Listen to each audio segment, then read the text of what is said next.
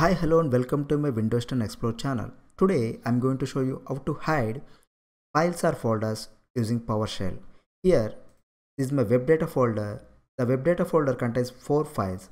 Now I'm going to hide these files using PowerShell command.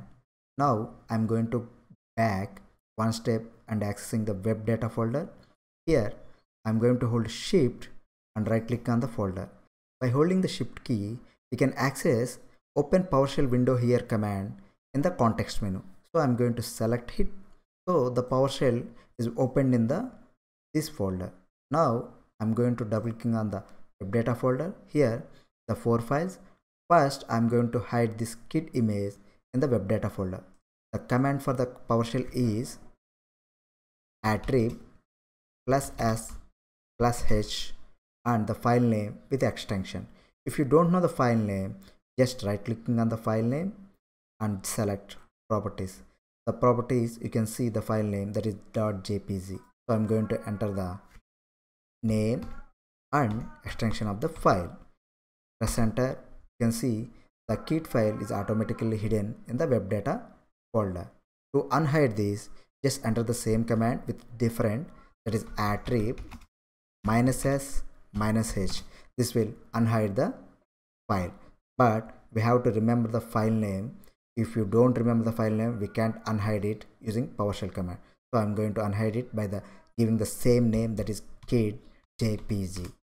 Here the kit image is unhide from the webdata folder. Now I'm going to hide layout text file. So the command is attrib +s+h and layout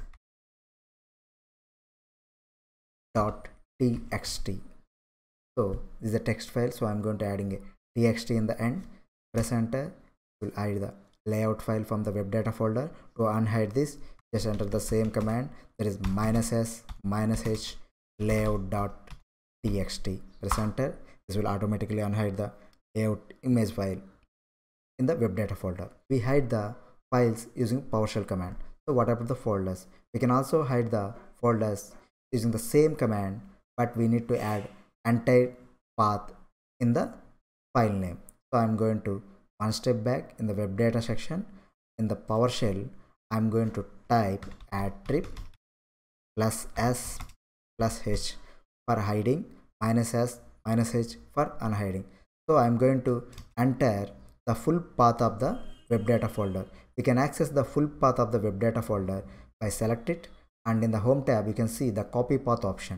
So I'm going to click on the copy path option, and in the PowerShell I'm going to paste it by using Ctrl+V shortcut. So here you can see F drive images webdata.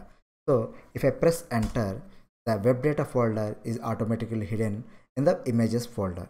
So we can unhide it by using this reverse technique, that is -s-h and giving the path of the folder. This will automatically unhide the webdata folder. With this PowerShell command, we can hide files or folders, and we can unhide them by using their files or folder names.